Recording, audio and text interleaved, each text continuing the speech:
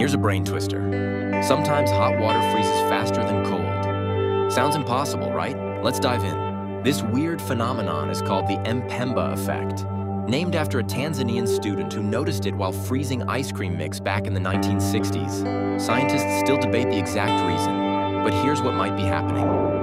1. Evaporation. Hot water loses volume as it evaporates, so there's less to freeze. 2. Convection.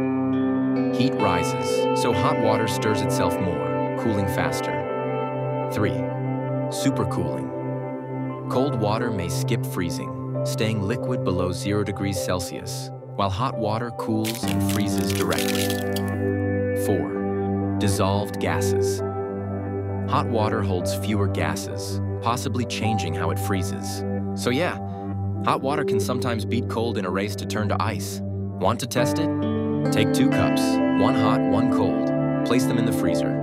Watch and see which freezes first. Your results might just blow your mind. Nature doesn't always follow the rules, and that's what makes it awesome. Like this video if you're amazed, comment your results if you try it, and subscribe for more weird science that shouldn't make sense, but does.